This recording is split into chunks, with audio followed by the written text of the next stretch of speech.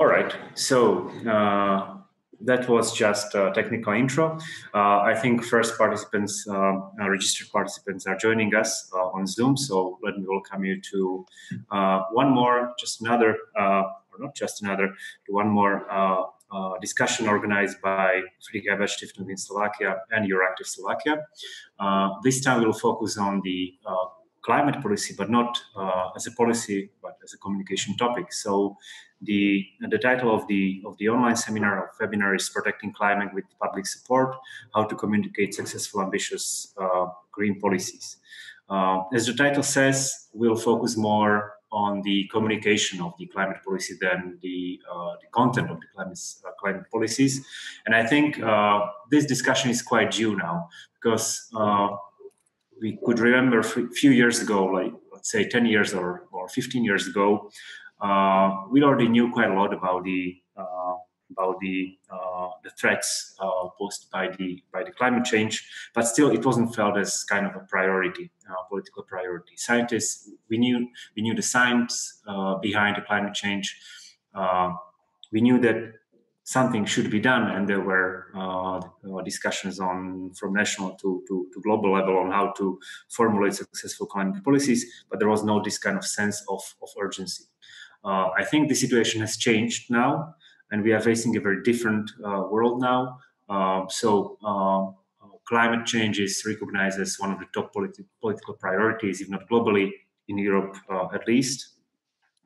We have an ongoing global discussions about climate policies, and also the Europe has embarked on ambitious plan for green transformation of the economy. Nevertheless, these policies will probably not be successful if they lack public support. So that's why we'll try to focus on finding ways how to communicate successful, ambitious green policies. And we have a very good panel for that now. So before we start, let me introduce the speakers. I will just use the order how it's written in the invitation. So first, let me introduce Mr. Martin Hojsík, member of the European Parliament from the Renew Europe group. Hello, Martin. Good morning, Brano. Then we have Eva Junge, climate psychologist. Hello. Morning. Torsten Schaffer, professor of journalism, specialized on eco-journalism. Hello, Torsten. Morning. And Brian Fitzgerald, story hacker and communication expert. Hi, Brian. Morning. Hello, good morning. My name is Radom Gejc. I'm working for Reakcia Slovakia. I'll be moderating this discussion. Yes, Martin Hojsík. He's not only from Renew Europe, he's also from the party Progressive Slovakia. So before we start, let me give a word to Robert Janoni from Uhlíkovo Stiftung Bratislava, because he has done, since I know him, he was doing a lot about the communication policy, political communication, and recently he was focusing on communicating climate policies, preparing or co-authoring a manual for communication. So Robert, please, if you could introduce the topic and open the discussion. Okay, thank you, Rado, very much. Good morning, everybody. Good late morning. Just a couple of words. As Rado already spoke about the purpose of this meeting and the discussion, I just want to use these 2 or 3 minutes to advertise in a good way 2 publications from Uhlíkovo Stiftung. One is a 140 pages manual, argumentation manual for sorry, this is it. Okay, manual for climate action, social justice. It's a collaboration of actually 6 or 7 FPS offices with some external experts. Like we have one in our panel. It presents not really policy, but really arguments, best cases, data, contra arguments for everybody who is concerned with climate policy, stakeholders, decision makers, but is really a bit maybe hesitant or skeptical about the reaction of the public that deals with the public. So it's really an offer for this kind of people. We wrote this manual with our external experts with 2 principles, actually. which is one, it should not be abstract, not these international agreements. And one of the main authors said it, no polar bears, but really concrete, tangible consequences of climate changes, but also benefits from climate policy measures. It's divided into 7 chapters. So it's really full of data, facts, best cases, counter arguments. It's an offer for people. And the second thing is a small, very well written. It's in German now. We will translate the first one and the second one in November in Slovak language and distribute it. It's about 5 French municipalities that has done very much in terms of climate policy, many measures, and I think 3 or 4 of them have been re-elected in this year's municipal elections. So they know how to communicate them. So this is basically an offer from the Friedrich Stiftung. I'm happy that we are here together, and I'm looking forward to a 2 hours interesting discussion. Thank you, Rado. Thank you very much. So I think now we can start the panel discussion. Before we start, just a few technical remarks. So we'll start with the panel presentations and quick reactions of the speakers. And then the floor is open for your comments and questions. You can use the Q&A button, which is at the bottom of the screen. And we'll also use questions that were posted through the registration forms when you have registered for this event. So without much further ado, I think we can start. And we will start with Martin Hojsík, who is actually, let's say, communication practitioner, not only as a member of the European Parliament, but even before, when he was active in actually green NGOs and other social justice NGOs. So he has rich experience with communication.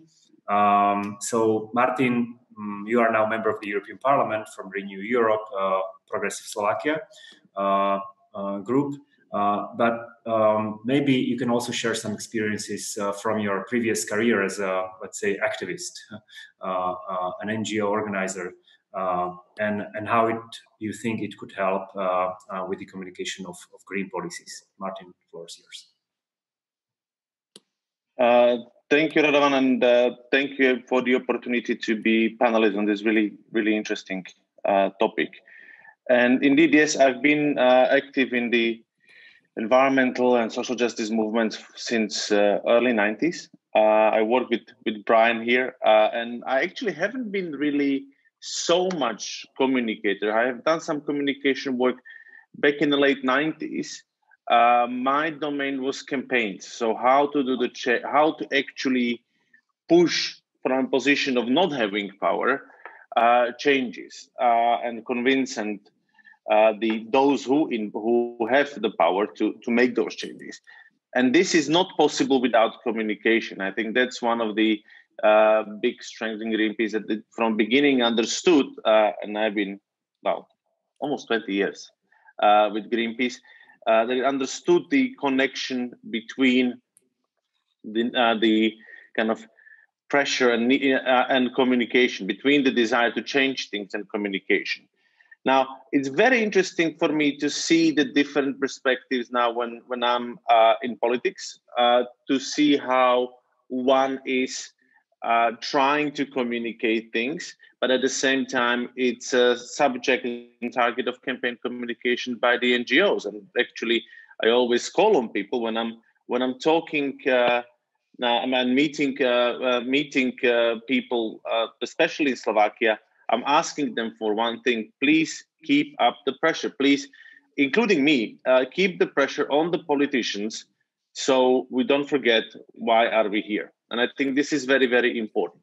But to get to the topic on how to do effective communication, I would start, especially regarding climate, with one very important thing, and that is we have to always remember that the golden rule is to make the very complicated topics simple. And it's not because people can't comprehend. It's because this is something where for most of the people, the topic that you want to talk about is not necessarily the priority. And why should it be? Yeah.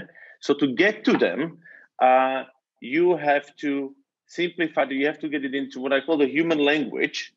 And it's not only about climate. You have to translate it into something more tangible, into stories. But I'm not going to be going into Brian's topic because I'm sure he's going to talk about stories.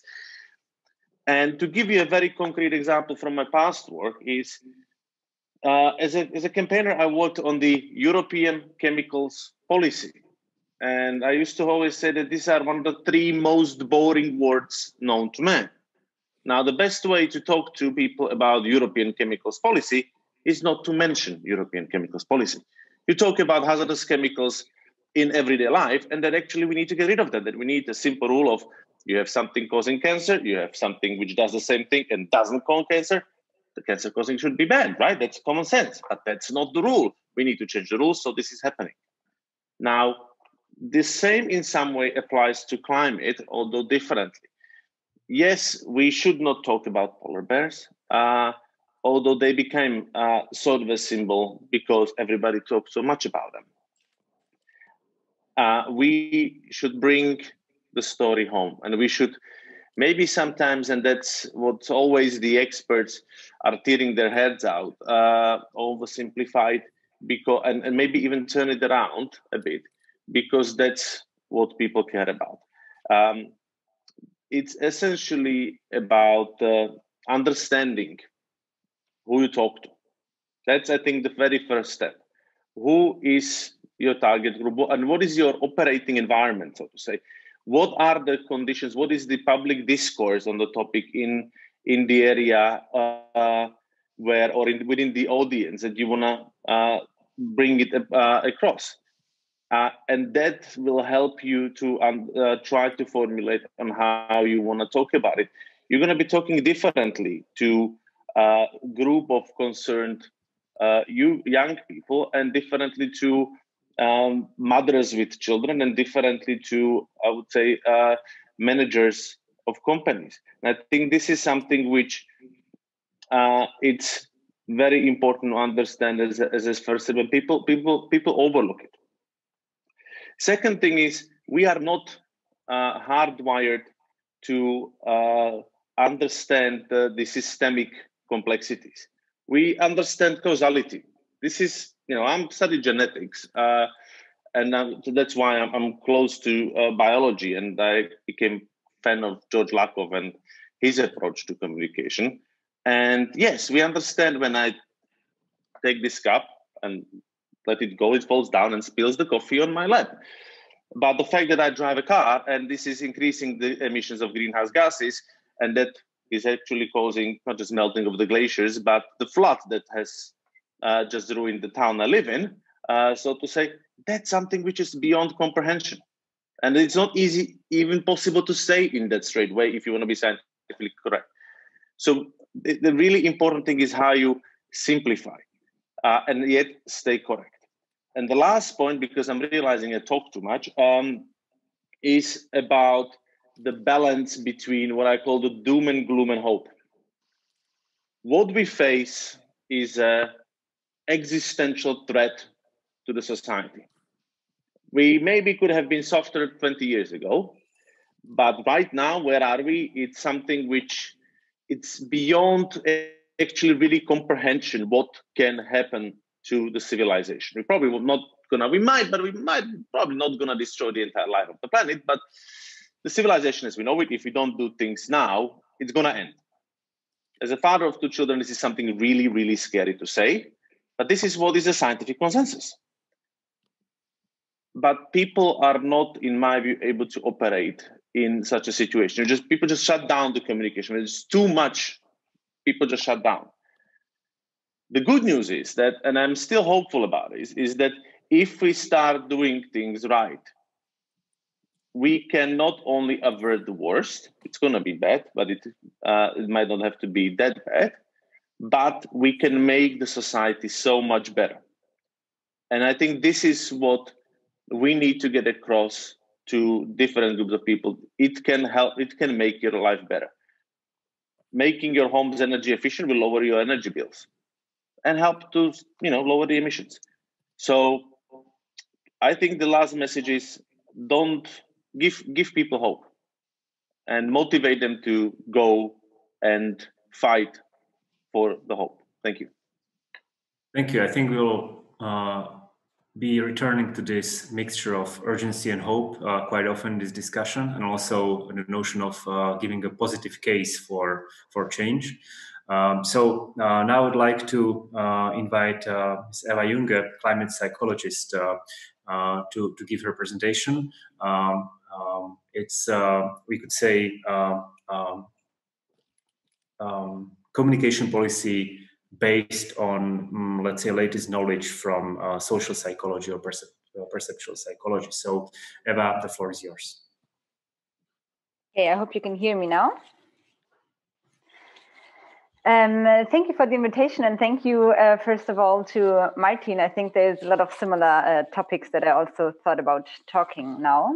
I work as an environmental psychologist, so I work on the interplay between psychology and environmental protection. I have co-founded a collective that tries to bring our psychological knowledge into applied environmental action. And I've been part of the climate justice movement for about the last 5 years.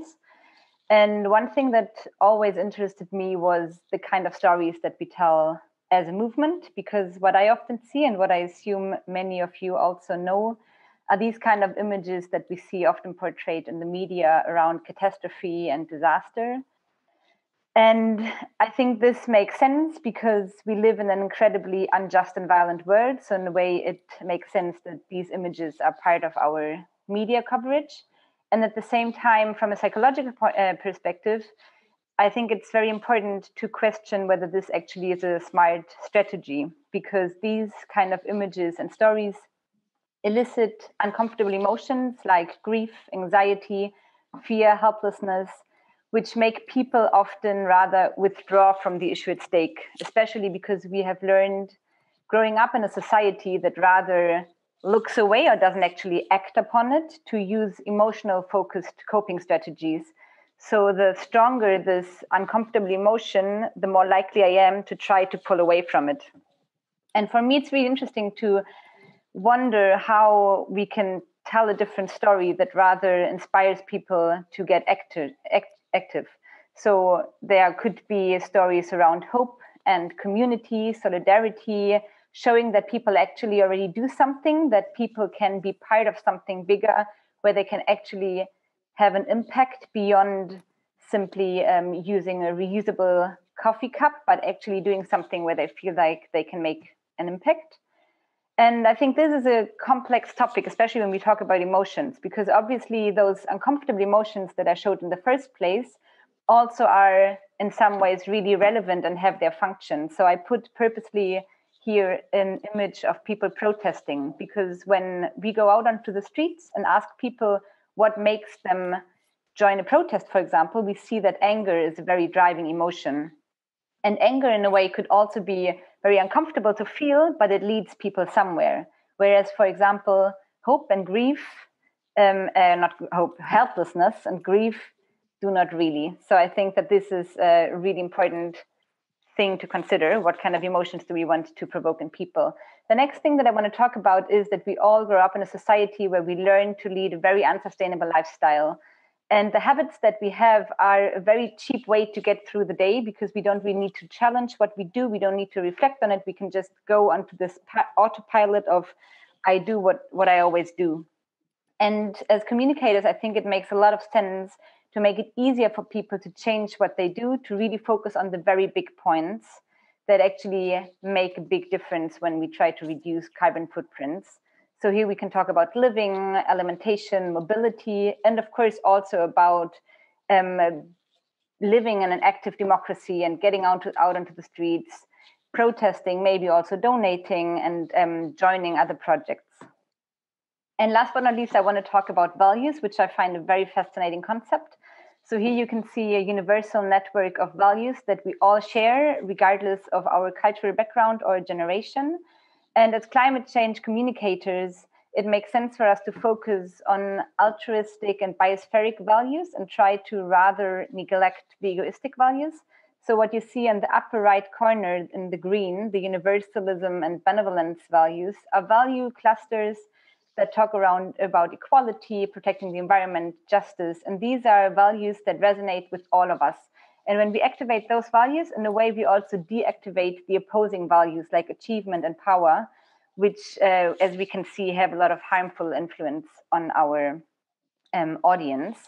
And similar to what Martin just said, it's also important to think about the target group. So is it the group of people that is drawn towards change and really finds it appealing, this idea of a big transformation? Then we can use values around self-direction, stimulation, adventure.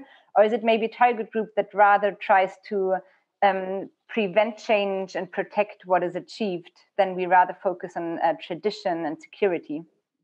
And this is again about the story that we want to tell. So I also believe in this idea that the future belongs to the one that tells the better story. And I feel like there we can all learn to become better storytellers of the socio-environmental transformation that we want to work towards. Thank you very much. That was quick, but really full of information. This is fine. So thank you. And yes, I like the focus on storytelling based or kind of rooted in the understanding of human values, and also focus on the changes that we could do in our everyday lives. Now we'll move to journalism. Mr. Thorsten Schäffer is the professor of journalism, specialized in eco-journalism.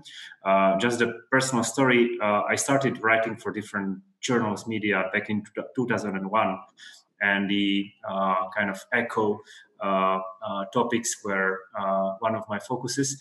And I remember back then it was very different than now. I mean, we were writing about things that were happening in far-off places of the earth, or things that were more emotional than touching the everyday lives of people, let's say, in Europe. But I guess the situation has changed. So I would give the floor to Mr. Thorsten Schäffer and his approach from the journalism. Thorsten, please. Yeah, thank you. I have to share, first of all, my screen with you. Give me a second. So, do you see my slides? Yeah. Okay, that's great. Yeah, thank you also to invite me for this talk and this discussion. That's great. We don't have so much time, so I try to be quite brief and maybe also a bit quick at the same time, like Eva did. So I'm a journalist, environmental journalist now for more than 20 years, and I'm teaching much within this context of climate and environmental communication, and especially journalism. But I'm also a writer and journalist still at the same time, so I'm writing books, nature writing with a climate context. So I just want to mention quickly that even if we talk a lot about negative aspects and also catastrophe and disaster, it's not the only thing we can discover once we just talk about climate communication. In Germany and other neighbor countries, there is a certain rise of environmental communication, environmental journalism, climate reporting within the media scene. It's not something you see from the outside. It happens as a loose network that is building itself somehow now for some 10 years.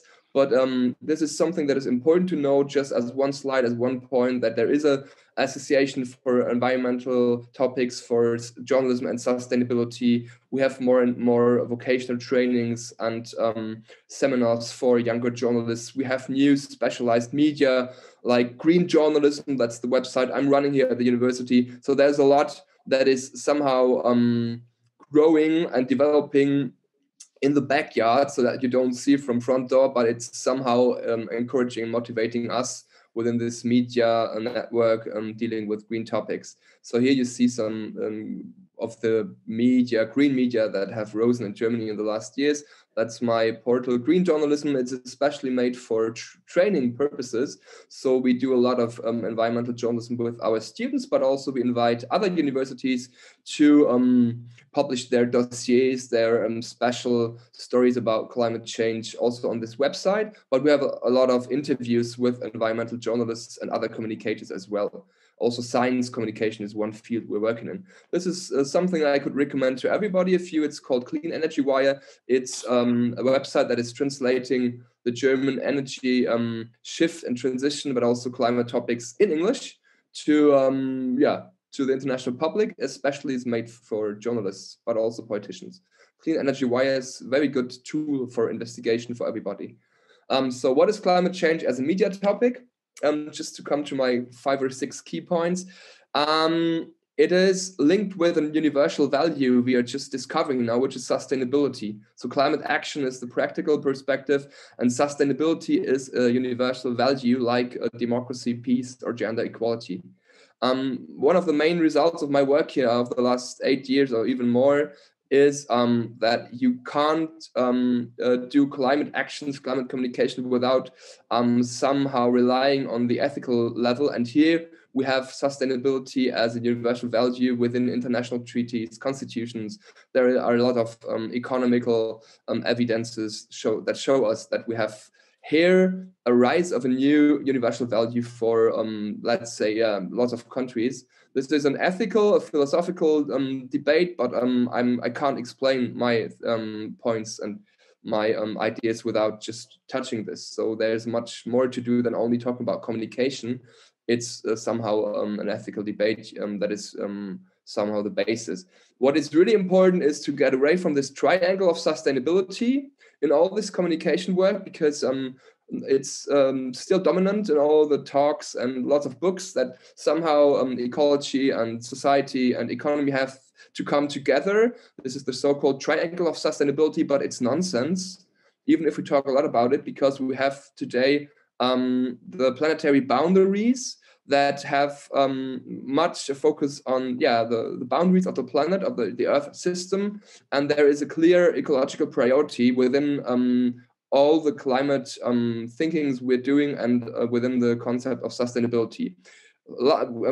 Fortunately, we have new concepts of sustainability relying on this ecological priority that is based on these so-called planetary boundaries that were published in 2009 by Rockström, an environmental researcher, so 11 years ago. And now we have other concepts. But please, the ecology is the priority. That's the planet. That's our framework for everything we do. It's not economy. It's not society. Society is very important, also economy, but it's not the basic layer. And what is very important is to stress that, and it's maybe the key result of my work is that once you communicate climate topics, climate-related topics, the key thought is to think of a single topic. We have to learn a dimensional thinking. And that's the key for it, even for journalists, for communicators within municipalities or scientific communities. It is not a topic. Climate is not a topic. It is a dimension, a holistic dimension. It is a context, and the key context for life on this planet today. And the key context for every kind of communication we're doing, even if it's social communication or economical communication or about health, climate, and this has to be linked also with the loss of species. So it's not only about climate, it's about the ecological question. So we have to bring the species in, the loss of species, that is even more a problem maybe than climate consequences. So we are shifting towards a new ecological period next year. After 12,000 years, we're not at all able to understand what this means to us, but we can start to think about it. And so it's all about the dimension. It's not a single topic. Once you think of it as a single topic, you bring it in competition with other topics, and then it's gonna be lost, because it's much more complicated and much more meaningful than a single topic. Climate is not a topic. So it's a question how to frame it, how to name it, if it's should be always in the headline, or if it's somehow a context that could also be not named within a communication, within a reportage. And unfortunately, Martin Heusig said it. You don't have to bring the you in a headline of a good you reporting when you want to make people understand the European Union. I worked a lot as a journalist and a trainer about European communication. So it's just that you can learn a lot of it. So think if it's really the story, if it's about the new climate summit on the international level, then climate is a topic, then it's in the headline. Or if it's a context, you have to find. And so the key task for our communication is to contextualize our smaller angles and topics with the big climate or ecological framework and context. Climate change is not easy to understand, attractive, sexy. It's not full of stars. Now we have Greta. It's for a long time we didn't have stars. When you want to tell a story, you need a place, you need a hero, and you need an action. And we didn't have so many heroes in the last year. So Al Gore got too old. Now we have Greta and other national Friday for Future people. So they are heroes, but you have to also find them still, even on the local level. It's getting old somehow, climate as the context. And I come to this later on, but it's not a question mainly of technology and economy. It's a question of culture, of society. Still have 1 minute, okay. It's much about also translating to find a simple language. This is what we have already said. And that's the new structure of climate change. It's much different to the new structure of environmental disasters, which explains us again that it's a dimension and it's not a topic. Storytelling is important, so I skipped this a bit, but we should not overestimate the power of stories, because you have to have other influential factors to make a change in behavior than only communication. I had a research project of climate stories here in the last years. Some key findings, I was talking about the context. I was talking about giving back time to people in editorial offices, but also in universities to communicate climate change and the single topics. And to broaden the narratives, that's maybe one very important thing, but we had it with the values. So climate communication is getting much more a local topic. If we want to have really an impact within a country, we have to relocalize it. That's what is happening. And for this, you have to find the trusted communicators in a certain region, in the municipality, and to think about their values. So maybe about older people, about people from rural landscape, from local communities, and to also somehow place it in their words, in their values. And so Eva was talking about this. And this is my approach, to change the narratives, not only about economy and about technology, but much more about local narratives, ethical dimensions, but cultural and also social patterns are really important. And what is very well working as a new narrative somehow is health. When you link it with the local climate consequences that we are facing dramatically in Europe, then health is one thing and agriculture is one thing. But the most important thing I had here, I was in Vietnam, but it doesn't play a role. What is important is to link it with hope, as Eva said, to find a constructive communication on the local level, which does not mean to have a positive communication, because climate change is always a menace. It's somehow a dramatic development for societies, for our single life. But there's always a dimension of life quality of freedom. And we have to tell this other story to make of the narrative of catastrophe, of renouncing on things, as the whole disaster story. We have to add to this, not to replace it fully. That's not possible. We have to add a message of life quality and a freedom of gaining back our life, gaining back our time. It's very good to combine climatification with slowing down and all this narrative of acceleration. And also to relocate us. This is what we did in the Corona crisis, to bring us back to nature somehow. And my last thing would be, I'm running out of time, I know. Once we want to learn a different climate communication, we have to bring it back to the local places where the consequences are to be seen in Europe. And this means learning means to go out. You only learn a different language when you want to communicate climate differently when you go out. Because our language is full of expressions that nobody really understands, full of technical speech, climate speech, of startup words that are not really a lively language, that are not really easy to understand. It's not a blossoming language. And what I do more and more in my work with my students, but also with journalists and other groups, I go out and make them think about and practice another language in the woods. that's what I'm doing right now. Okay, thank you very much. This was really full of information. I'll just pick up a few, and I'm sure we'll get back to it in discussion to many aspects you haven't been able to explain in more detail because of our time is a little limited. So just to pick out some of the things you said, the importance of going local, not in terms of the stories we tell, but also the language we use. The message of life quality and freedom, which, well, the green transition is not only about sacrifices, it's also about finding a new quality of life, broadened narrative, and let's say this focus on the ecology, which is not just one aspect of the story, it's, and the need of the holistic approach. Okay, we'll move to the last speaker. I think we can stop sharing the screen. Okay, thank you. So we'll move to the last speaker, Brian Fitzgerald, story hacker and communications expert.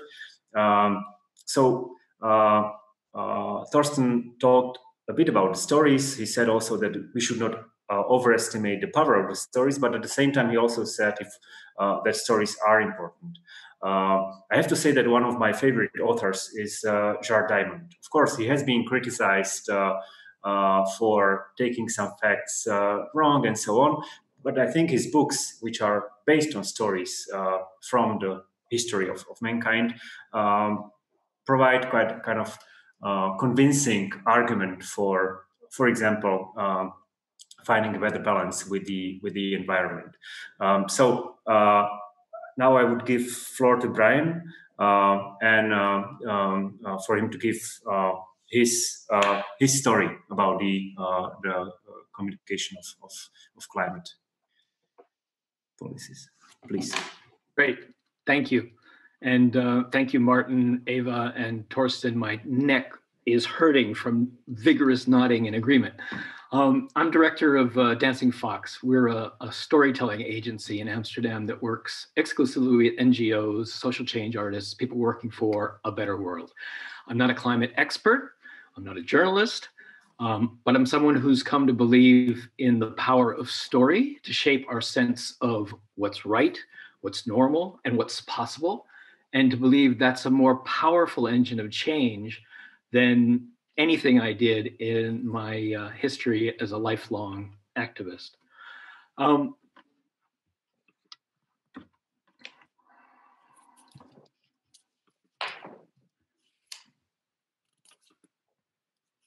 I was a Greenpeace campaigner and a communicator for 35 years, worked with Martin. I was part of a movement and an organization that changed government and corporate policies and transformed entire sectors. And I'll always be proud of what we achieved together and what the movement achieved. But when you get as old as I am, you start to look back and assess things with a colder eye. And, we failed to deliver the transformational change that really was needed to get us out of the climate fix that we're in. At Greenpeace, we started to wake up to and raise the alarm about climate change in the late 80s. We published reports, we pointed fingers, we named names, we boarded oil rigs, we blocked tankers. So why didn't we get through? Why is climate change still not the priority it should be? And why can't I look my kids in the eye and tell them that their world is safe? Well, I think it's because we have chipped away at, but we have not changed the fundamental story that is the operating system of today's world, the mythology, if you will, that we've collectively agreed. We all know that mythologies that explain the world come and go. Neptune's rage and Odin's thunder are notifications on our cell phones now. Prometheus's fire is a plastic lighter in our pockets. But the great gods of consumerism and infinite growth are still running the show. Greta Thunberg is a child, but she accused all of us who still make decisions based on a model of infinite growth as living in a fairy tale. And she's right, but nobody gives up a fairy tale that explains their life, much less their civilization, until a better story comes along. So we're living in what Jonah Sachs calls a myth gap, a between time when the old stories stop explaining the world and before a new story has taken hold in the mainstream. And that new story is out there. It's on the fringe. It's the Green New Deal. It's donut economics. It's Yuval Harari's satellite view of human history as, you know, human beings becoming increasingly empathetic, generous, and peaceful, and overcoming the obstacles to our survival. But those stories are competing with consumption makes us happy, retail therapy, make America great again, Brexit-style nationalist isolationism, and the greenwash versions of sustainable growth. And that might be okay if we were moving towards a middle ground, but sometimes it feels like it's hardly even a dialogue. So here's what I think is wrong. We still believe that facts are going to win this. They do win in policy circles, among journalists, and people who care about facts. They do not win in public communications. And if that makes you angry, as it does me, it's because of this cognitive dissonance. We all have this irrational emotional attachment to rationality. We think that if we get the facts out there, things will change because it's so glaringly obvious. But, you know, we've eroded our ability to work together across values disagreements. Jonathan Haidt's The Righteous Mind talks about the existential threat that political polarization represents in a time of climate change, when the extremes of our political views no longer compromise or even converse. We lose a fundamental survival mechanism, the correction of extremes through compromise. And when Ava was talking about speaking, you know, to those values of conformity and tradition, that's so essential. And it's so hard for us to do because so many of us in the progressive world don't share those values. We're bombarded with bad news, and we've become numb to the existential threats that we're facing. And that's partially because we've perfected these systems of delivering bad news in real time. And we've ignored that fundamental need for hope. So we're swimming in this sea of invisible stories, that things that don't exist in nature, whether it's the days of the week to the modern corporation, to the idea of that growth is good. They're all just stories that we collectively agreed are true, but they shape our sense of what's right, what's normal, and what's possible. And that's what shapes our behavior. So we need to change the water. And here's 5 things that I think we can do. Let's get away from the military model of winning the argument by annihilating the enemy and change the setting to a community mode of cooperation towards solution for our mutual survival. We need to start behaving like people should in a crisis, and like people generally do in a crisis, like the Dutch did in the face of seawater that was rising and didn't give a damn about their politics. They agreed to disagree, but to do something. 2, stop thinking that the remedy is more facts. You know, in the US in the 80s and 90s, health officials were battling smoking rates by making fact after fact and report after report public. They shifted policymakers. They didn't make a dent in public behavior. What did make a dent was taxes on cigarettes and smoke-free workplaces, restaurants, and public buildings, which changed people's perception from smoking being normal to it being pushed to the fringe. We're far more compelled to behave in ways that we perceive to be normal than we are to behave in ways that our rational brains tell us are right. So as climate communicators, we need to find those smoke-free zones, the ways legislators can help the public see the urgency of the fight against climate change as normal and as happening all around them. 3, the more we show the herd turning, the faster the herd will turn. These days, you need to look really hard for hope. Hope is not news. The news still focuses, as our brains do, on threat. And because we're still evolutionarily still out there on the savannah, competing with creatures that are faster and have really sharp claws and teeth. But while, you know, our hypersensitivity to threat has not evolved, our senses have, and we've created a mechanism that helps us scan not just the immediate horizon for threat, but the entire planet. We need to retune the antennas of what human beings pay attention to and find and amplify those weak signals of hope.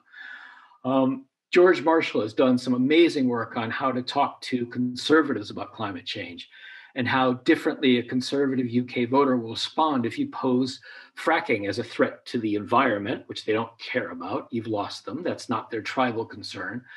But if you talk about fracking as a violation of the sanctity of the land, you're speaking to their traditional values, and that wins. And when I say hack mainstream culture, I don't mean ham-fisted efforts like the day after tomorrow. I mean painting concern and action about climate into the background of our entire cultural experience. Again, making it seem normal to be taking action at a personal, policy, and corporate level. And finally, we need to stop focusing on people shouting fire and start focusing on people who are grabbing buckets. It's not only the best way to get past our doom exhaustion and the brain's flight mechanism, which Torsten was talking about, it's actually essential to winning. Kubi Naidu tells a story about his early days as an apartheid activist when he was told his cause was just, but it was hopeless. And for 100 years, that had been true. But as Kumi put it, it was only when people in large numbers came to believe that change was possible that change became possible. We need to amplify stories of heroic behavior to make that change possible. So this is the challenge, finding a story to replace consumerism in our private and public lives, a story which is exciting and attractive and inspiring. And if that seems impossible, that's actually, as I see it, a cause for hope. As one of my personal heroes put it, Bob Hunter, one of the founders of Greenpeace, every cause in the history of activism, from women's rights to ending apartheid to gay marriage to gay marriage in Ireland, seemed impossible at the outset. But when we look back, we think, of course that would have changed. Of course people would have stood up against that. But in their time, those stories were impossible dreams, and the people who spoke out were considered fringe. So for all of us who are on that fringe today, I take some comfort thinking that these times will be looked back on and people will say, of course that economic model would fall. Of course the fossil fuels and meat-based agriculture would have been cast aside because there's obviously better ways to run a planet. Thanks. Okay, thank you. Thank you, Brian. It started with changing the story, but at the end, it's about complete reversal of the system, economic and social, including the everyday habits. So yes, if that's possible, stories have a real power. Now, we have finished the first round of presentations. So if there are any reactions from the panelists to what the other speakers said, we can do it now, and then we'll move to questions. So, anybody? Well, if not, if there are no specific reactions now, we can move probably to the questions. We already have a couple of them from the registered participants. One of them is directly to Mr. Hojsík, but I think it could be also answered by the others. And it talks about the ability of democracy to cope with the climate and biodiversity crisis. And this is something we hear quite often. Is the democracy well equipped to cope with the crisis of these dimensions, to bring this like real substantial change to the way we conduct our lives, to the economy, and so on and so forth? So that's the first question.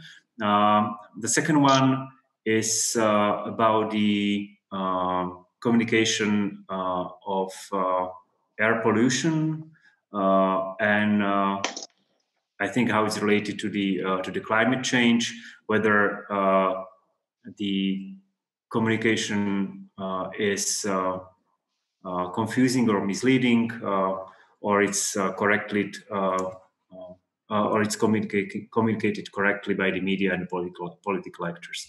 And I would add one more question, which is from the registrations, and this would actually be related to the last presentation. So one of the participants was asking whether the whole story about sustainable development and decoupling is not just a myth, and we have to get rid of it.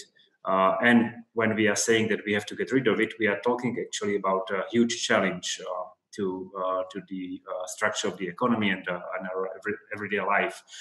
So the question was whether changing the communication is enough or could achieve this fundamental change to the economy and as I said, the way of our lives. So we have 3 questions.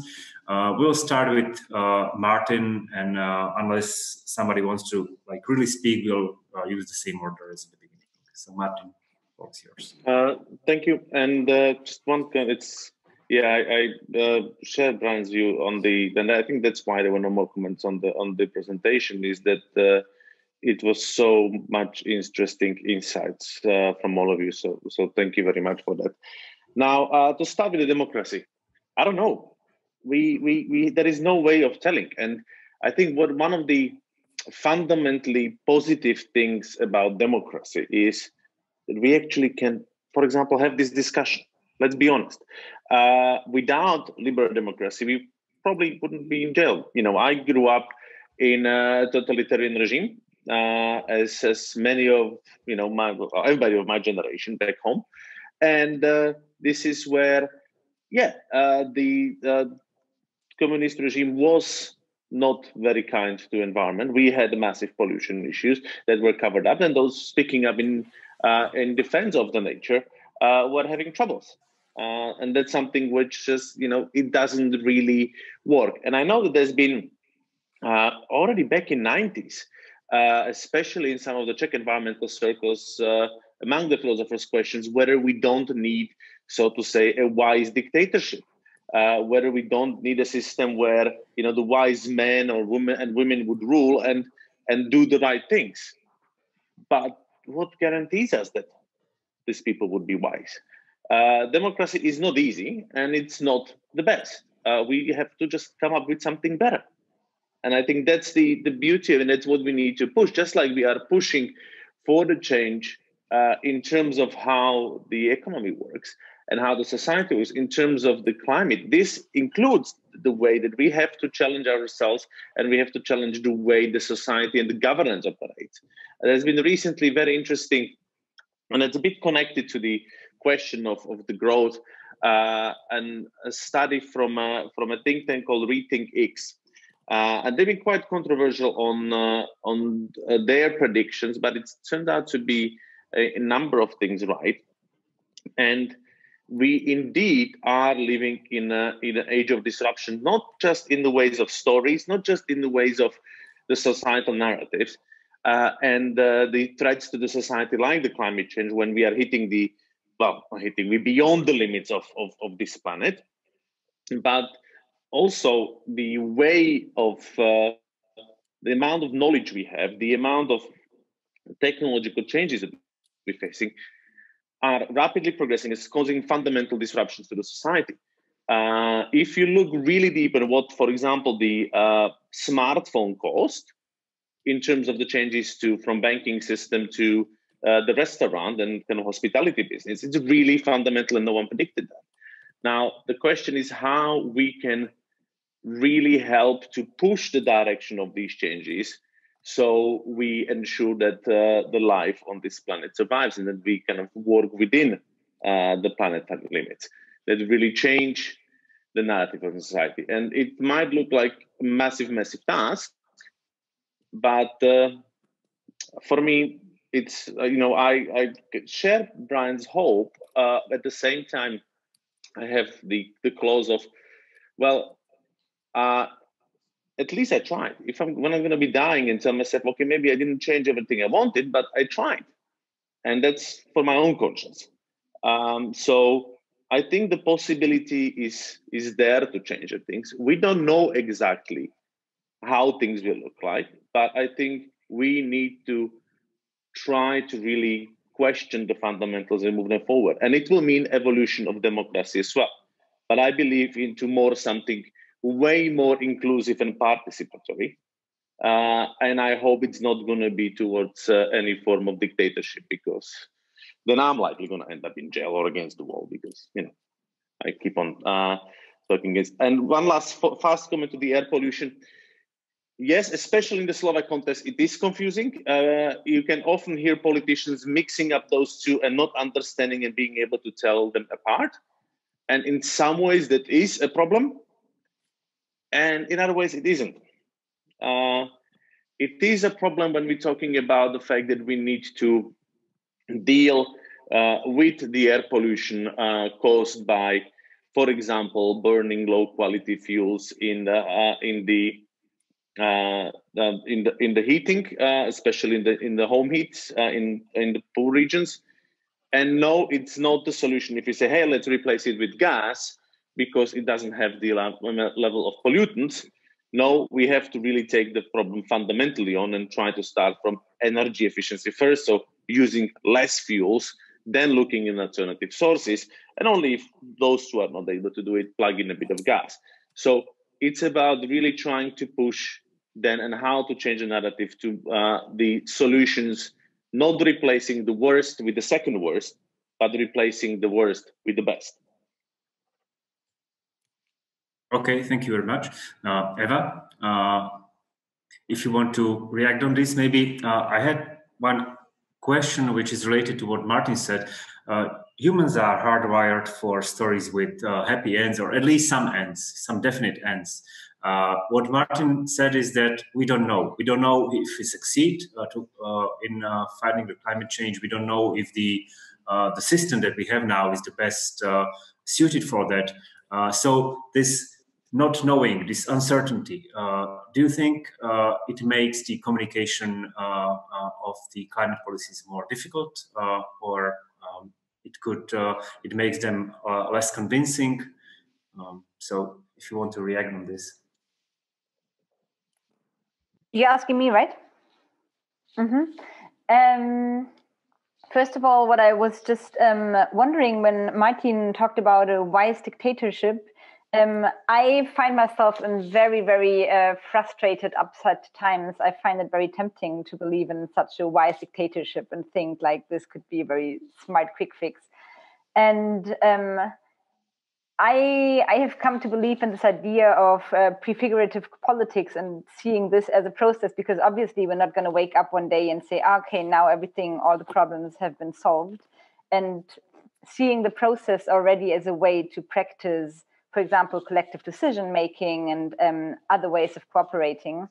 And I work in many projects that try to organize in different collective forms. And I find it interesting to see how we can find different ways of organizing on a societal level and make this way already a process. And about your question about whether it's, could you say the question again? How our story is being changed by the uncertainties?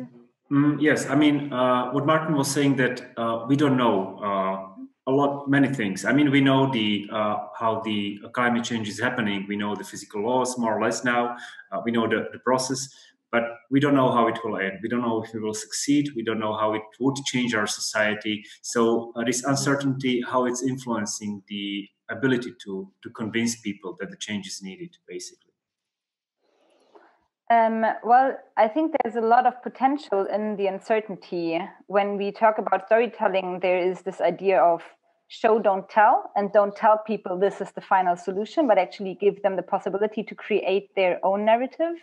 So I think in creating stories around hope and other possible futures, we invite people to also become creative themselves and look for their own solutions. So for me, this is not about us being responsible to put this final answer or this final solution, which I think we also see now on a political level, this frantic search for, all right, maybe we can establish some kind of green capitalism and then we can solve our problems. And obviously we're not gonna get there soon enough, and it's also not gonna work.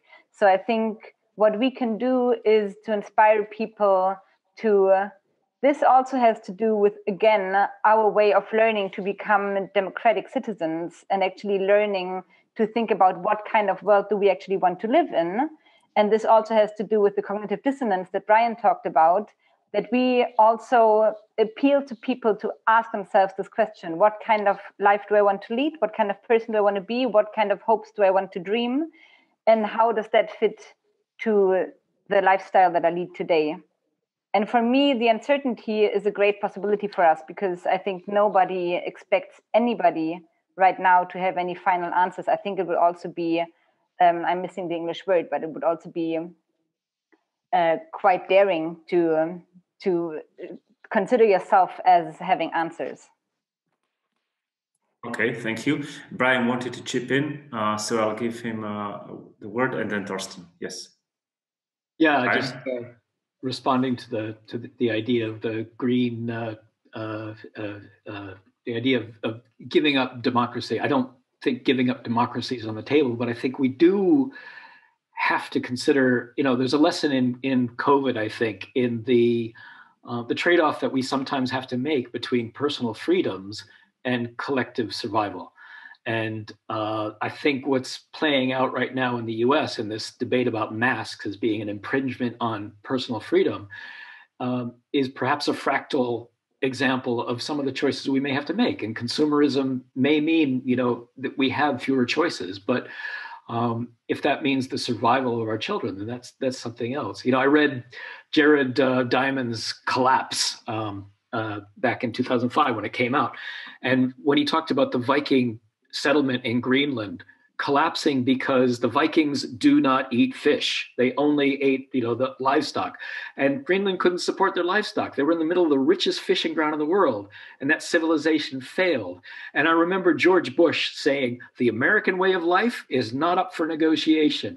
And thinking, that's exactly the attitude that led to that society's collapse. And I think we all need to be ready to compromise to get to the end goal. I'm forgetting to unmute. Okay, thank you very much. And Thorsten? I just wanted to comment two or three points that were raised. The uncertainty is for sure also an opportunity to tell good stories and to be creative. But in the context of climate communication, it is also a serious obstacle. And we are working here at the university now about a whole lecture. We have a lecture about sustainability, an open lecture, and the main topic is only uncertainty. And it's one obstacle that you have to overcome somehow when you want to bring your message to people that are not within the bubble. Then they would always, even deniers would always come with these arguments that climate scientists are working under serious uncertainty and the messages are uncertain. Yes, but one thing you can do is then compare it with a lot of other uncertainties we have accepted in our daily life. So we drive a car, even if it's quite uncertain. And so you can somehow find comparisons, and then it makes somehow people easier to accept and to understand that uncertainty is a daily basis of our life and to cope with it also within communication. So this is really important to find also examples of our daily life to somehow ease climate communication. And then I love this show and don't tell, because this is exactly what I teach my students here when we do reportages, a lot of climate reportages. And we have a serious and dramatic longing and demand for a return to nature in our societies for more over 10 years, a certain reunification with nature. You see it on very different levels, all these books about nature writing. We have a German forest manager who wrote a lot of books in different language. We have all these countryside magazines with a dramatic message of natural beauty. So somehow our language also, when it comes to show the beauty of this world, but don't tell it, don't explain it in an intellectual way, but just show. And that's somehow intellectual and academic perspective. The question is what makes a difference? And I can give you one example. The difference is all these documentaries about nature in the last 15 years, quite successful. About the seas, about the rainforests, plastics, whatever, about nature, not about plastics and environmental. A lot of them were completely decontextualized because they were only showing what people are longing for, the beauty of nature, escapism, and also kind of a beautiful world they could hide in.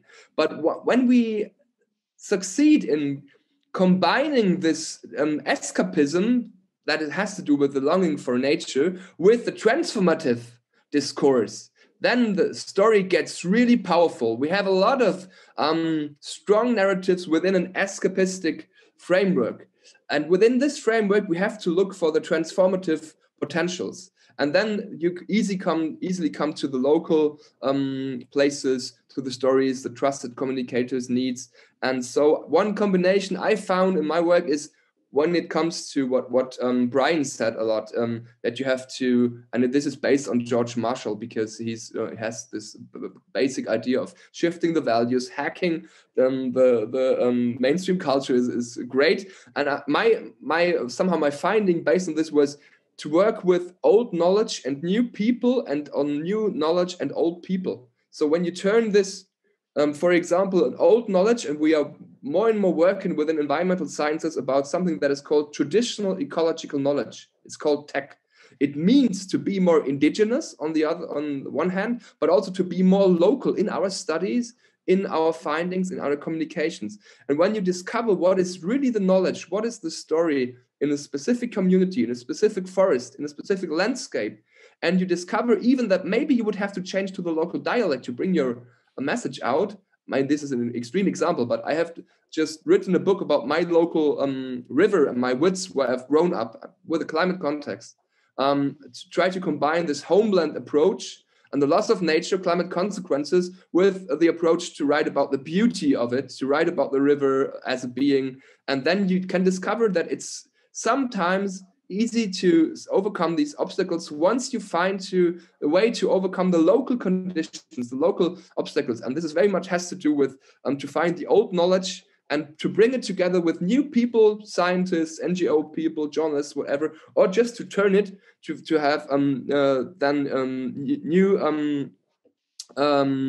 new knowledge, like climate ideas from think tanks, and to bring it to the older people, to, I don't know, whoever there is, local clubs, fishermen, hunters, the older people. And yeah, that's something that is part of my work. Okay, thank you. In the meanwhile, we have a batch of new questions here. So there are two, basically three, but I think we can put two into one. So first one was directly to Eva, and it's the question of how to cope with the anxiety, because obviously this is not going to get away when we talk about the anxiety about the state of the planet. This will probably strengthen. So how to cope with the anxiety about the state of the planet if this cause of anxiety is not going to go away, but it will keep getting worse. Maybe it's also the question of how to turn it into kind of a positive motivation for change. The second question is related to the communication of climate policies to low-income people, basically. And there was another question there, or it was rather common, saying that environmentalists and experts are far away from people, so they cannot communicate actually successfully to, so to say, normal local people, general population, people without any specific expert knowledge. So these are two questions. So one, how to work with the anxiety, and the other one is how to communicate to low-income groups. And there are two more questions from Robert, but as he's participating in the panel, I think he can ask those questions himself. So Robert.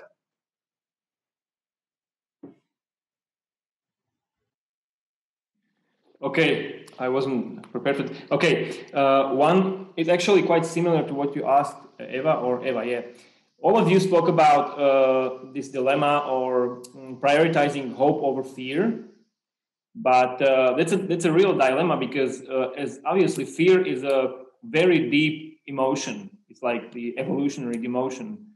So how do you combine, or to what extent is it right that you have to, in order to mobilize the people, you have to dramatize the situation? Or what's the right balance between hope and doom? Because obviously you have to show people that if they won't do something, it will get worse for them. So how would you, maybe it's a question for most of the panelists, what kind of a balance or combination of doom and hope is the right mixture for the communication? And the second question is for Eva. It's about habits. You said it's very hard to change habits as well. Habits are the main operating system of humans, of how we work. So showing future gains from changing habits may be too abstract, too far away from the comfort of today's habits, because I mean that's the contrast, the problem. So what would you say works as a motivation for changing habits, which comes back to the first question, of course? You can show real progress that is showing results, or you can do it by a cultural change, make ecological behavior cool and consumerism uncool. So what would be your approach to this? Thank you. Not easy, but this is not an easy panel anyway. That's why we have you here. Thank you very much. So I think we can start with Eva, because some of those questions were directed to you, and then the others if they want to chip in. So Eva, please. Okay, thank you for the question. Yeah, very interesting. I'll start with the anxiety. I personally have made a lot of very good experiences with the work of Joanna Macy. Maybe some of you know Deep Ecology. And I try to create spaces in my life where I invite those more uncomfortable emotions, like, for example, grief and anxiety and fear. And I see as a psychologist that many of us, especially when it comes to climate catastrophe, which is so big and complex that many of us don't really know what to do, because most people are smart enough to know that simply changing to whatever, I mentioned the reusable coffee cup before, is not going to actually save the world. So for me, it's about inviting those emotions and then trying to derive action from it instead of turning away or saying, okay, this is not my responsibility to act, it's the politicians, I'm actually not such a big influencing factor or whatever. There's a lot of emotional coping strategies out there that we could use, and really trying to be honest to myself and say, okay, I want to use some problem-focused emotions coping strategy and really trying to do something about it. I try to do that in groups to get support from other people. I try to also create a positive environment around it with, I think, for example, Extinction Rebellion did a very good job. I have my doubts about Extinction Rebellion, but they did an amazing job in creating an inspiring, colorful, inviting big movement for people,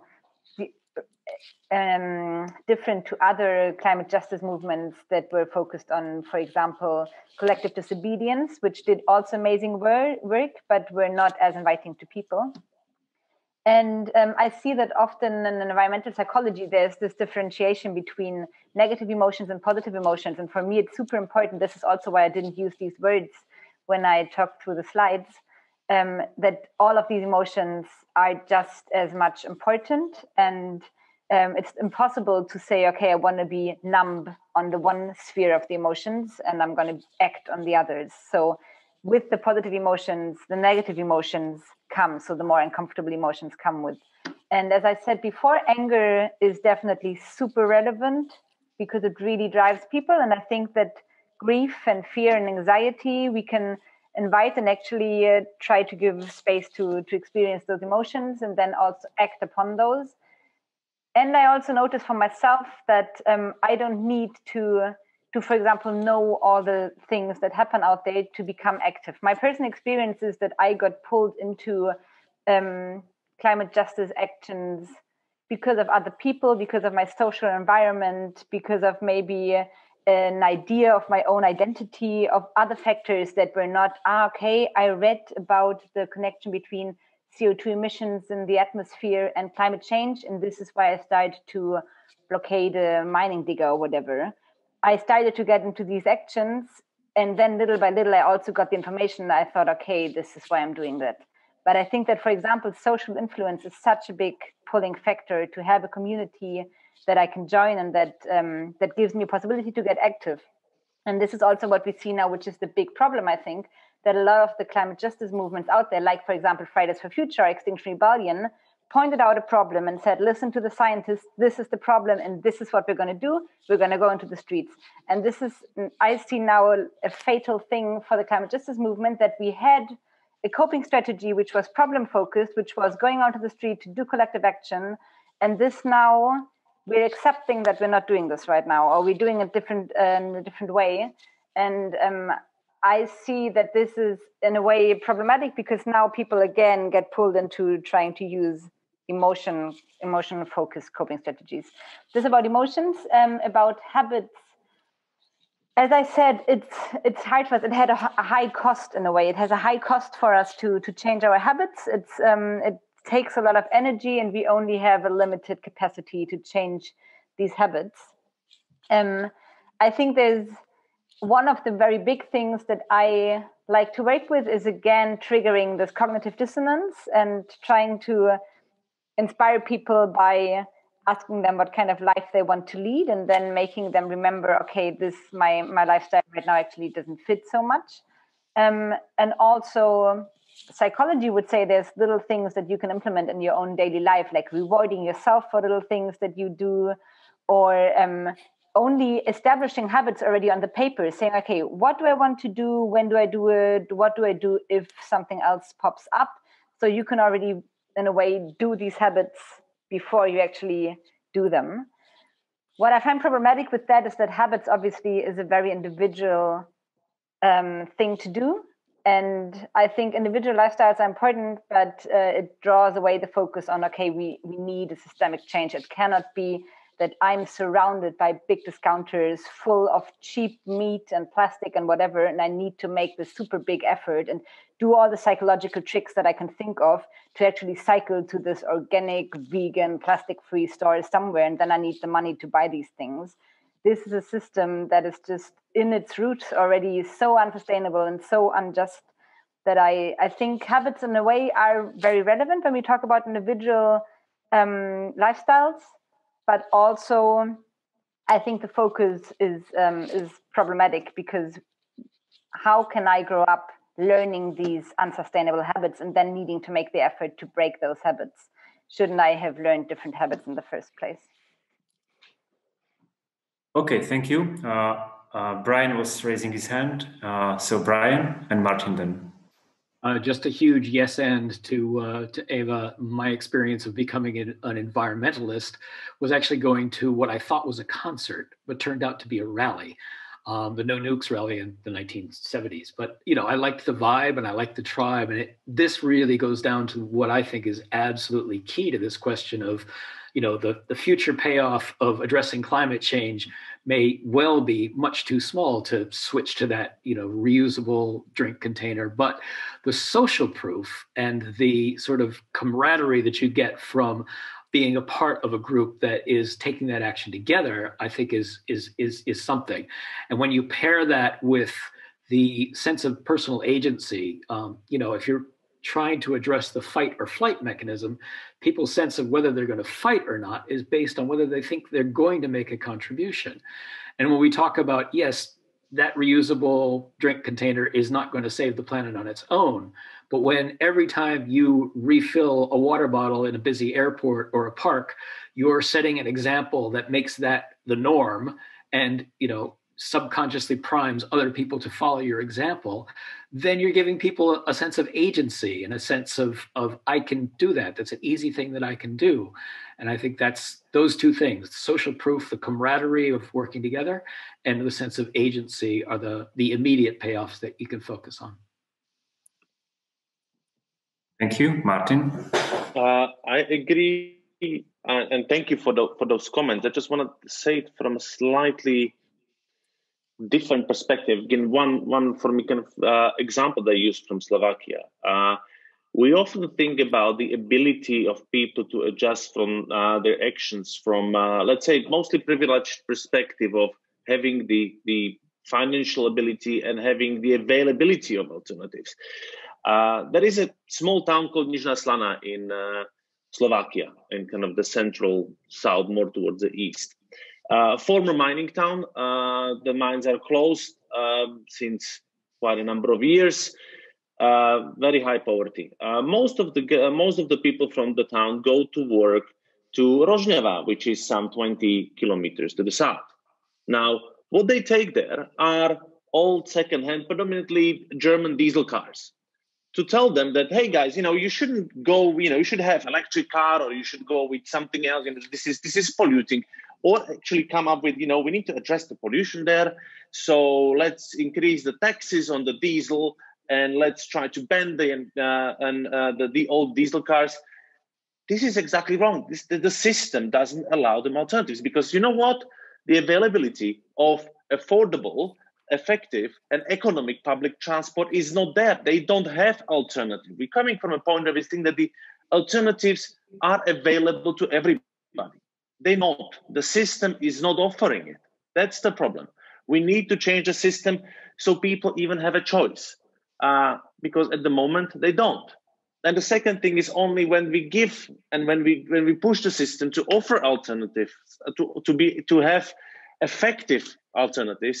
And let's not talk about, okay, but this is going to cost us, this is going to need subsidies. We're subsidizing in the European Union the fossil fuels by 50 billion euros every year. Fossil fuels. So if we change it, then people will have alternatives, and then we can start talking about not just the carrot, but the stick, and try to push the people away from using certain things. But I think that's where, for me, I praise and support the individual behavior change. This is really important, but it's not gonna matter, sadly, without a system change. And I think this is where the kind of the communication that we often hear, we all have to change our habits. We will, if the system will change. I would not rely so much on it's going to be so hard to push people to do things. No, people adapt. We need the system to change first. Okay, Torsten, if you want to add something, maybe I would have one additional question, because this is something, at least for me, it's interesting, how the, let's say, lifestyle media had taken up the issue of environmental or climate change, environmental risks. So quite often you can see now articles there that are talking about the conscious consumerism, about the buying biofood and so on.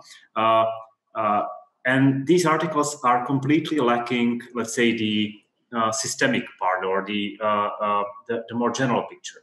So what's from your perspective? I mean, is this the way how to communicate these issues to, let's say, general reader who is not so much interested in more systemic issues, who is not interested in kind of environmental policies and so on? Or is it the way of basically misleading the reader into believing that only a small change of behavior could change the world? I can try to answer this also shortly, but I wanted to somehow jump back shortly to this fundamental question of the right combination of doom and hope, as Robert was pointing it out. I think what is, from a perspective of a journalist or somebody who's trying to tell stories of change or to teach it, is to never end a story with the doom message. Sometimes it can be a way to gain attraction, to make people, to wake them up somehow. But the right combination is to have maybe some, I mean, doom is a hard word, but to have some perspectives, some message of disaster in, but then to end with hope. And actually it's not only about hope. What I mean with constructive journalism or constructive communication, there is different positive, let's say positive elements, like hope, like success, like solutions, like role models, so heroes. And there's a difference between naive hope and somehow some kind of checked and trusted hope and solution and success. And people have a sense to make the difference between this naive hope that the world is going to change within 1 or 2 years and whatever, and what is a success that is already working, what is a proven approved solution. So when we talk about this constructive journalism in relation to the whole climate debate, then it's the important thing is to not lose the critical framework as a journalist, for example, to be critical, and also critical with a solution and with the idea to investigate if it can be a solution in the real world, if it can be on the market, for example, when it comes to a product. So this is, I think, very important to think about this difference between this naive thinking of hope and the changes that are necessary, but on the other hand to see if it's proven, if it's checked, if it's somehow feasible. And I think one thing we should never forget, what is also convincing somehow people who are not so much interested, which could be a small answer to your question, is to have just the economy in. It costs what it costs to not do something like climate change. I mean, this is a very old answer, very old way to convince maybe people who are not within the bubble. But in Germany, it's like 168 billion euros a year, and this comes from 2016. So this is still something quite a simple method somehow or a simple element to bring in these debates is what it costs not to do something, because money is still something people, even if it's a dominant narrative and it should be also balanced with other ones, but it's still an important one. So and I think what is also important to make people understand how important it is that it's a question of a fundamental shift, of a systemic transition we have to do, is to go back to earlier examples like abandoning slavery, for example, giving women's right to speak, to vote, to be much more powerful. I mean, we have a lot of success in different fields of society within the last, let's say 300, 400, 500 years that encourage us somehow also to be more open to be successful also with this task, to be successful with the ecological shift. So I think these kind of comparisons with earlier examples and other fields like uncertainty, okay, we have it in different fields of our lives, so why not here? What is so special about it within the climate context? This helps to somehow understand that it's feasible. Okay, thank you.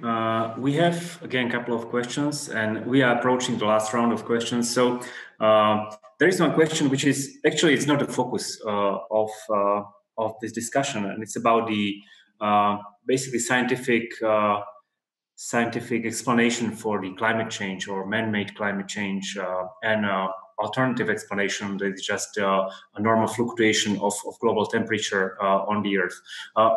I mean, this is not the focus. I mean, to talk about the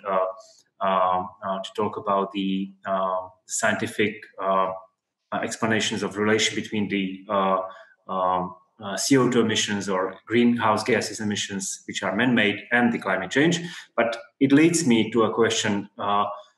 After like tens of years, we can say 30 or 40 years of more and more convincing scientific explanations of the man-made climate change, we still have these stories circulating about alternative explanations, about possibility that this is not a man-made disaster, this is just a natural disaster, or it's not happening at all. So do you think this is a matter of insufficient information that people have, or it's the problem is somewhere else? And then we have two more questions, which are again from the registration formulas. The one is whether we could borrow something from the commercial advertising or commercial communication if we want to communicate successfully the climate policies. And the second question relates to the role of municipalities, because these are the ones who are close to people. On one hand, we can see many successful examples of climate responsible policies on the municipal level. On the other hand, at the municipal level, there could be, and sometimes there is a strong pressure against changes to local economy, which was based on coal mining and so on. So what's the role of municipalities, and how should we work with the mayors, people from the municipality when communicating the climate change. And there is one more question in the Q&A, but I will leave that one for the last round. So please, we can start probably with Martin, or yes, let's start with Martin, and then we'll just whoever wants to chip in. I pick up the last one in terms of the communication with the municipalities. I think here we have to recognize the distinct differences between municipalities. So when one mentions, okay, municipality where the economy is heavily reliant on, let's say, coal extraction, the way to deal with the issue of climate change is different than a municipality that it's not. And we have to find a way to adjust each of them. Now, the one that is highly dependent on the extraction of fossil fuels, let's say, the coal mining region, this is about more complex, let's say, but also very important societally discussion about just transition. How do we go from point A to point B, especially since it has overwhelming impact on the economy of the region. Although, as we see in the Slovak case, it's actually a bit absurd sometimes because the coal mining is sustained only to subsidies by the entire country. So, in some ways, where is justice in that for everybody else in the country, where you are supposed to pay to keep those people in job, and actually the costs are twice as much as if they would sit at home and do nothing and receive the same salary. But it's a specific case, and I think the work there really needs to be more systemic and looking at how to start a transition away from fossil fuel extraction in a just way, while one has to recognize that since it's kind of usually a big employer in the region, such a company or companies have a substantial power over the local population, over the local landscape, and are very important stakeholder, very powerful stakeholders. So it's not an easy situation. They often push their employees to kind of be part of the counter narrative threatening by losing the jobs. So but on the other hand, the communities, when this is not the case, which is the majority of the communities, I think this is there are ample positive things. If you look at the election campaigns on a municipal level, especially within the cities, the amount of green spaces is usually one of the top headlines of every election campaign. We will bring more trees, we'll bring more green stuff. And then they fail in the promises and bring more roads and parking lots. So I think the issue is in the public domain. The issue is being used. It's more about now getting it from empty election promises into a real action and into more systemic action. And that's, I think, where the trick lies. What's going to be hard is the transportation issues, but that's, again, something which can be handled by pushing for alternatives and actually providing the infrastructure for alternatives. So that's in a nutshell. I don't want to kind of spend too much time going through the others. Thanks. Okay, thank you. Brian? Yeah, to the question of can we steal from the advertising world? Yes, absolutely. And the world of psychology as well. I was so glad to see, Ava doing work on the interface between psychology and environmental activism. As I mentioned to her, it was 30 years that I was working for one of the largest environmental groups in the world before I got introduced to persuasion science and behavior economics and this incredibly rich field that advertising knows cold. And, we've really got to get better. Martin and I had the experience of a campaign he worked on where we brought somebody in, we hired somebody who came from a marketing background to deal with toxic chemicals in the fashion industry. And transformed the campaign because he knew how to speak to the fashion audience. And it was extremely controversial in Greenpeace because it is a foreign language. It doesn't speak to our values. It looks completely alien, but it worked. And we really need to joyfully steal from those those persuasions that are out there that are really, really good at getting people to change their behavior. Thank you. Eva, if you want to add something. Yes, I just wanted to answer again to this question of information. I think we've, many of us, at least I know that Torsten and Brian also already mentioned the information deficit hypothesis and this idea of do we actually still lack information. And I feel, I mean, we all know since the, I would say 1970s, maybe even earlier, we have been told that we have a problem, especially when it comes to our emissions and climate change and climate catastrophes. And I would say, at least in the Western world, our education systems, our awareness campaigns, politicians, communicators, all made good enough effort to tell people that there's a problem out there and that we need to change something. I think that the lack of knowledge here is really not the problem. I sometimes even feel like I have too much knowledge. I sometimes feel like it's so complex. There's so much that that it's tempting to just withdraw. And as I said before, for me, I think information was not really the basis of my action. I think there was a lot of action that came before I know, for example, for me in Germany with the anti-lignite movement, I was part of the anti-lignite movement for so many years. And over the years, I learned all what the mining industry, extractive industries all over the world, the consequences in Germany and globally.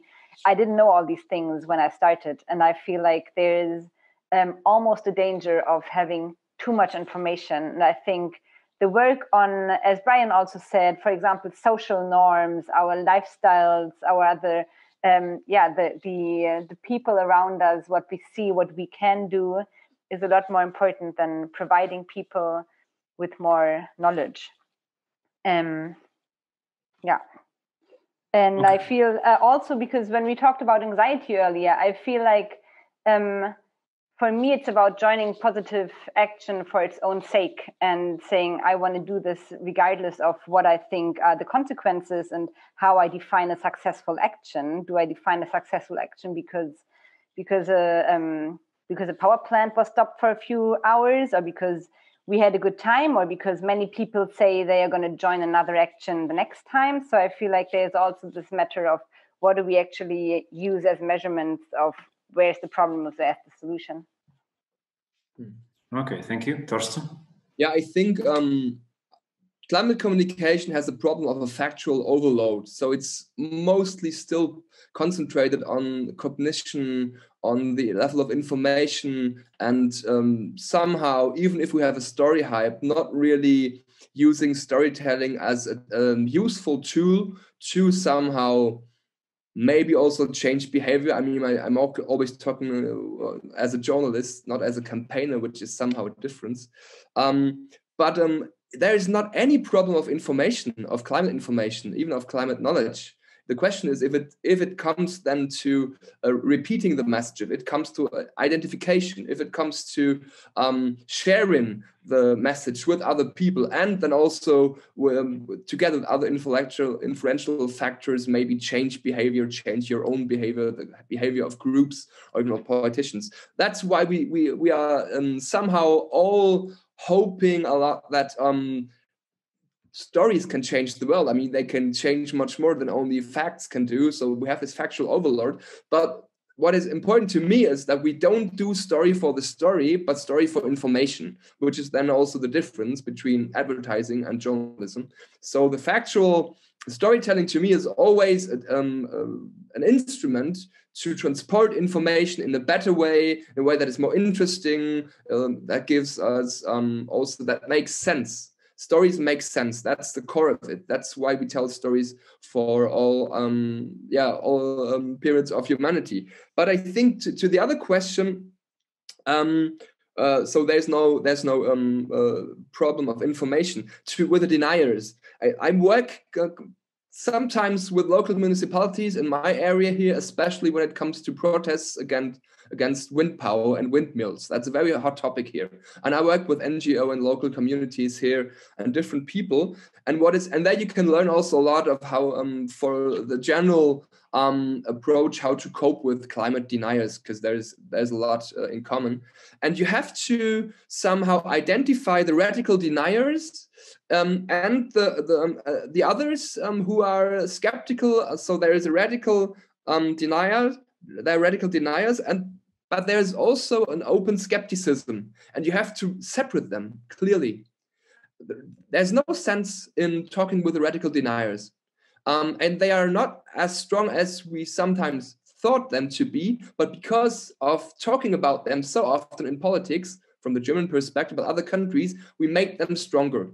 Because we always thought that we have to convince them, but to talk with radical deniers, to somehow think that you can win this discourse by using good arguments, means that you always have to repeat their arguments by creating your own argument. But with this, you repeat it and you strengthen the message of this nonsense they are spreading out. So if you somehow see more or less clearly who are the radical deniers, there's not any sense to communicate with them.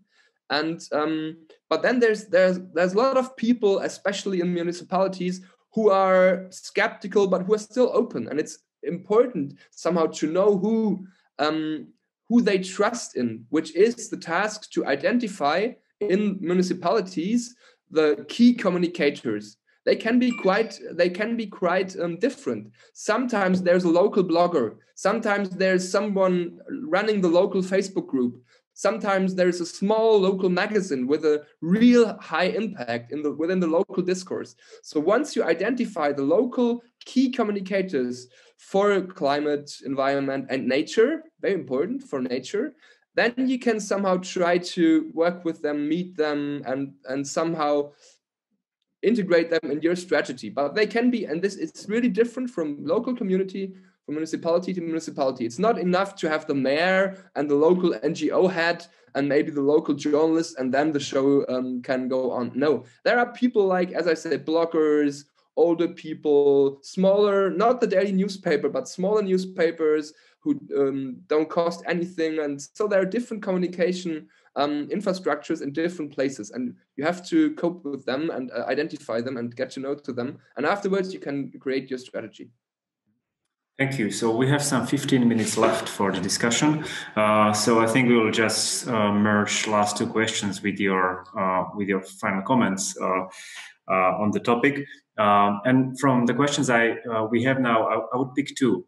One is the question on the multiple crises that we are facing. So with the COVID crisis, it seems sometimes that the urgency of climate change is kind of losing our attention. So the question would be how to, even though, and this is interesting, obviously the epidemics like COVID have very much in common with our influence and impact on the environment. So the question would be how to sustain the urgency of the environmental crisis, how to sustain the attention and the urgency to act in the multiplicity of crises that we are facing, especially due to the fact that with the climate change, the crisis will be probably more frequent, more serious. So how to keep minds focused on the ecology. So that's the first question. And the second one, if you could recommend a book or a podcast that you think is like really useful, interesting for the topic that we are discussing now. Maybe if you pick one or two, that was the question there, and I think it would be interesting.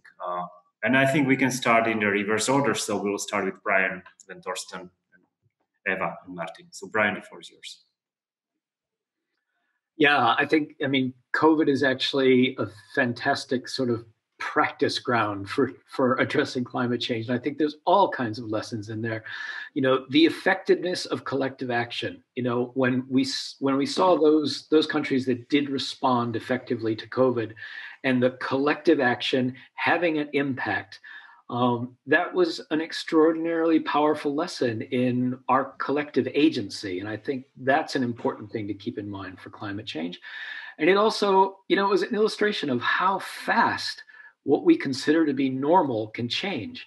and how fast that changes behavior. Think of, what's happened to handshakes and hugs, just a part of everyday behavior that's simply, vanished now as a result of COVID. And, the idea that many countries effectively shut down their economies, something that would have been considered unthinkable. But the idea that there are some things that are priceless, that are worth more than economic growth or profit. And I think all of those lessons ripple out into the climate debate in ways that are actually quite powerful and actually quite positive. Thank you. Thorsten? Yeah, I mean, this is exactly what I wrote in my book when I finished it, is what we could learn from COVID in the climate perspective. And you already said very important things, but the message of being able to reduce ourselves on the individual level, but also as a society, and also to slow down. I was already underlining the importance of this time question, this acceleration of life combined with the climate question, because this is something nearly everybody I think would like to have, is somehow to slow down, to have this form of life quality. And this is exactly what we had to do under a negative roof with a very serious and dramatic starting point, but we were able to do it, to slow down, also to somehow to rediscover nature in a certain way. So there's a lot we could learn, but we could also try to find the common ground there, to contextualize the COVID debate with the climate and nature context, and it comes from the same area. It's the woods. So there were articles in the first month pointing out that a virus often comes from woods where animals are chased and hunted and eaten in southern Asia or in Africa, wherever. We have somehow forgot to find, again, these comparisons. So it's much about protecting our woods, much about discussing the wildlife and protection, especially in the southern world. And so there's a common ground. It's both an ecological crisis, an ecological question, climate change and the COVID crisis. I mean, one answer could be to really protect the rainforest in Brazil because of this discovery that somehow it has a common ground. And I think this, to contextualize all the debates we have, and COVID is the most powerful, with this climate and ecological framework, would be something that we have to do steadily. And we did it in the first month in media, but somehow we forgot, because now the COVID is an own discourse. The question is, in how far do we relate it, contextualize it with other narratives, discourses, and debates? And the question was to recommend a book or podcast too. Is that already? Yes, book, podcast, or even a movie or documentary, something you find really interesting. I mean, there is this British writer, Robert Macfarlane, who's writing a lot about landscapes and nature in Great Britain, but also in other parts of the world. And I can recommend his books because they have this special mixture of showing the beauty, not forgetting the disaster, and also reminding us of environmental history, what was already there and what was already well working as a success. And so it's three different, very important dimensions within one language, a poetic language, which is very important to remind us of the beauty of nature in our language, because our language is so much poisoned by technical expressions. So we have to reshape our language. I was just out with one of the most leading NGO people in Germany to teach him another language. And we went to a river, we went to the woods, and the exercises were completely different from the situation in like here in a room. So it's also about language. So Robert Macfarlane, MAP, I only have the German titles, but you can look up his work. Thank you. And we'll get to the question of the book or podcast with Brian, because we had forgotten. For podcasts, there's something called the You Are Not So Smart podcast, which is an investigation of nothing but cognitive bias and cognitive dissonance. It's fascinating. It's a really, really useful tool. I also Thorsten mentioned George Marshall as well. don't even think about it, which is how to communicate climate to conservatives and people with different value systems. And Winning the Story Wars by Jonas Sachs. Absolutely brilliant story, brilliant book about the importance of story in society and what's going on right now with this idea of the myth gap that I was talking about earlier. And of course, Sapiens, can't recommend it enough. Yuval Harari's amazing sort of satellite view of the history of human society and human storytelling. Okay, thank you. Eva. First of all, about the question of urgency, I totally agree with Torsten and Brian, as in that Corona is a fantastic analogy of accelerated catastrophe that we already experienced, and that we can learn a lot from it. First of all, that we are actually able to adapt and transform as a society and work towards change. There is a theory around a limited pool of worry, they say in psychology, that people actually are not able to cope with so many catastrophes at the same time. But studies so far, that those that have been done during the last half of the year, have shown that most people still consider climate change in the long term as our biggest worry. So people are still very aware of the fact that there is a problem out there. This is also what we can see, and what is in a way can give us hope for change. And at the same time, we still see people consider it as a worry and as a big problem, but they don't actually get active. And Torsten just said that we have a story overload. I actually feel like we still tell the same stories that we have been telling each other for decades, and we see that these stories in a way don't really work. So I feel like the stories that we tell, the words that we use, the imagery that we use, also make us come to certain conclusions, identify a certain problem, and draw different behavior reactions from it. And in a way, telling always the same stories makes us always react the same way. So for me, it is about telling different stories, also maybe using different communicators. We're again very Western, also, if I can say, very male kind of group here. So also maybe listening to other storytellers that don't get to the stage so often, and giving other voices the possibility to be heard. About recommendations of books, I really like the work of I think it's a story-based strategy they call. There's a book about reimagining change, which I really like. I was talking about values. I also like the book The Common Cause, which also again helps us to use values in a useful way. Okay, thank you. Martin? Corona and climate. I have one answer to that. And I think this is because it's a perception that the climate is forgotten, a perception that it's being put out in some extent from the beginning by people who were trying to suppress the climate movement or kind of suppress the climate action. You could see here in the parliament from, for example, the Polish MEPs from the law and order party saying, oh, no, and now we need to focus on the corona. Let's forget about the climate. And corona wasn't even really an issue at that time yet in Poland. And the answer to that, why it's not true for me, it's in the number 126,000 and something. And what is that? That's a number of signatures under a climate petition in Slovakia that were collected within approximately a month. It's something which, when the activists who started it and that were basically young, I would call it green influencers, they didn't really belong to any organization. And I was talking with them before they started, and I heard from them the ambition of 100,000. I was like, right, I really hope you make it. But inside of me, I thought, this is not, they're not going to make it. I had my doubt. And then I just, my jaw dropped as I saw the numbers and coming in waves.